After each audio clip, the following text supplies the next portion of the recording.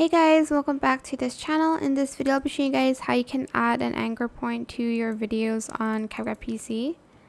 So I'm just going to place this at the bottom here, and then go to text, add in your default text here, and we're going to use this as the anchor point. So we're going to select this plus button, and for instance I want the anchor point to be here. I'm going to select the image and I'm just going to adjust it to that anchor point like so. Then I'm going to just right click, create compound clip, and then go to basic, add in a keyframe here, and then maybe here I'm just going to rotate it. Whoops.